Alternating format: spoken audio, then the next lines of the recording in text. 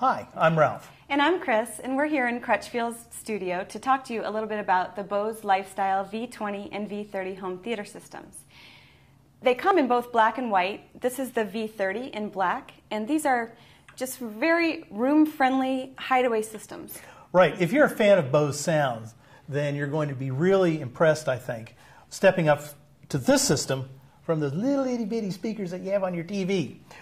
The V20 and the V30 systems both have a center channel speaker that handles most of the dialogue for movies and such, front channel speakers, and rear channel speakers. And both the V20 and the V30 speakers have this feature where you can angle them to position the sound pretty much where you want to. And in fact, the only real difference between the V20 and the V30, this is a V30, is the V20 speakers are just a little bit bigger.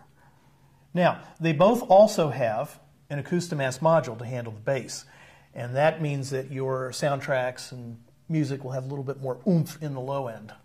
Another really nice thing is this media console that you're going to be hooking your components up to, like your Blu-ray player or your gaming system. You can tuck this inside a cabinet or on a low shelf and just get it completely out of the way. Then you have this thin LCD display panel that shows you what's playing, and you can switch the components on top here and adjust volume. All right. It's really nice.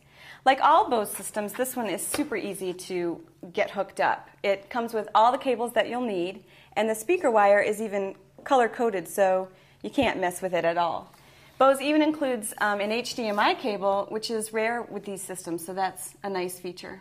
Right, and the other nice thing about having this cable is that the media center can upconvert to 1080p. So this connected to this means that you'll get a great picture on your TV. Right, so there you go, some of the key features about the Bose Lifestyle V20 and V30 home theater systems.